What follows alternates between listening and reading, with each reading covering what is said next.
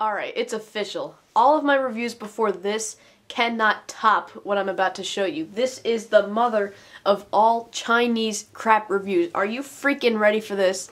Are you ready? This is the Vii. The Vii wireless power player. I cannot believe I actually have one of these right now. Here's the thing though.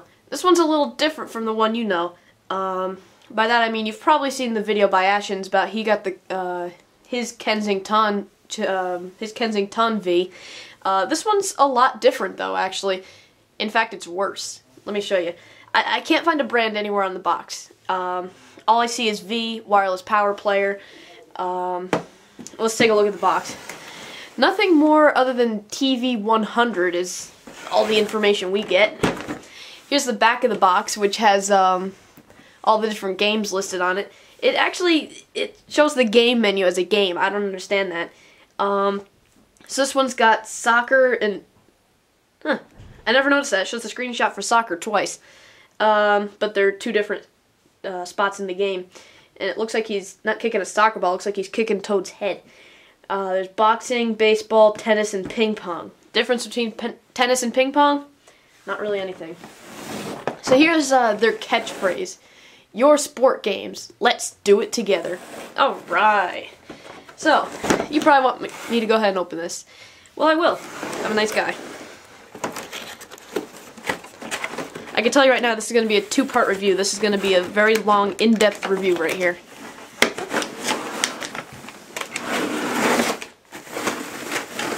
Alright, this is it. This is the Chintendo Vii. I'm sorry, I'm so used to saying Chintendo. We're just going to call it the Vii. Okay. This is the Vii. Here's the instruction manual. On a large sheet of toilet paper. That's so nice of them. Came ripped like that, too. Disappointed. Oh, what I like about the manual, for people who don't know how to do it,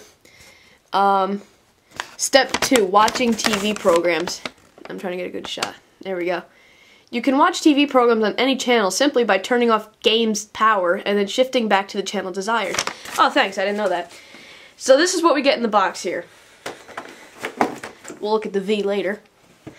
Here are two Vii remotes, which, to be honest, I'm still trying to find out the science behind these. First of all, they're not too light. They each take 3 AAA batteries. They're freaking battery, I won't say the word. They've got 2 openings on the top for their absolutely do-nothing sport counterparts. Now on the remote, a lot of the games you hold it sideways. I'll get more on that in a minute. But you've got basically BA, Turbo B, Turbo A, reset button. I guess you could reset the console from the controller. Start and select, and the control pad. Yeah, like I said, it comes with 2 of them if you actually find someone who wants to play this with you. Now, here's what's weird about these. I'm still trying to figure out how these work. They've got sensor-like things on the side. They got one here, and another one here. I can't figure out what they're for. It's got to have something to do with the front of the Vii, where, let's see. That's an LED that lights up when you turn it on. And that there, I don't know what that is. Maybe that's how the wireless system works. Maybe it's not 2.4 gigahertz like Ashens Vii. So, I don't know. That's a mystery to me. So we've got...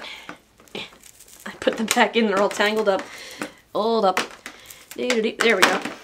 Got your AV cables. Got an AC adapter, but the AC adapter is optional. You can actually put 4 AA's in this thing and use that instead. I bet you it does some pretty cool glitches when it's when the batteries are low. And this is the Famicom cart that comes with the sport games on them. I'll talk more about the games in a bit. This is the light gun, which, you know, China doesn't know what flat screen TVs are, so all the people in China still have TVs that can use this. We're going to be using it on a flat screen TV, so the light gun, we won't be using it. But even with the cord dangling, this thing is light as hell. I swear there's nothing in there. Like, would it even work? And these are our sport attachments. This one's for tennis. They're nothing more than a it feels like half plastic, half rubber. They don't do anything to help, as far as I know. There's the ping pong one. and the baseball one. I kind of like how they include this, you know, when you're pissed off at the V, you know, you've played enough, you can beat the crap out of it. So, yeah. Well, let's take a look at the V itself. I'm going to go ahead and stick the batteries in it since I don't have an AC adapter nearby. Like I said, it takes 4 AA's. Everything's a freaking battery hog with the V. It wants your money and your batteries. Oh, shoot, they popped right out. Huh. Gotta watch out, these things are like spring-loaded, no pun intended, like really. I'll stick that on there before they pop out again. Okay, now we got power. Ray. So, the V, of course, it's really lightweight. Like, I'm probably gonna open this thing up, see what's in here. Here's your cartridge slot right there. It does not work with US NES games, it works only with Famicom games from Japan.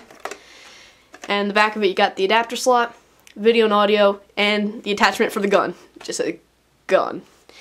And there's the other side. Got power and a reset button, and they slapped the logo right on there for you. Well, we've looked at the hardware. We've done the unboxing. Now the only thing I can say is stay tuned for part 2, where we're going to play this piece of crap. And I'll show you how crappy it is.